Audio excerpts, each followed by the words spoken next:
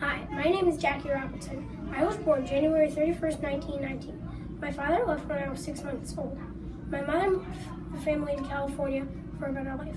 When I moved to California, there was segregation. I left college early to fight in World War II. White soldiers were treated better than black soldiers. At the time, African Americans could not play on the same baseball teams with white players, so I played on an all-black team. In 1945, I met Brian Trickey. Brian ran the Brooklyn Dodgers baseball team. He wanted all players to play together. He asked me to play in the major leagues. I said yes. In 1947, many fans booed at me.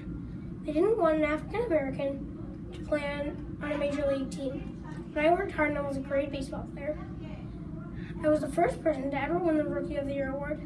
I died on October 24th, 1972.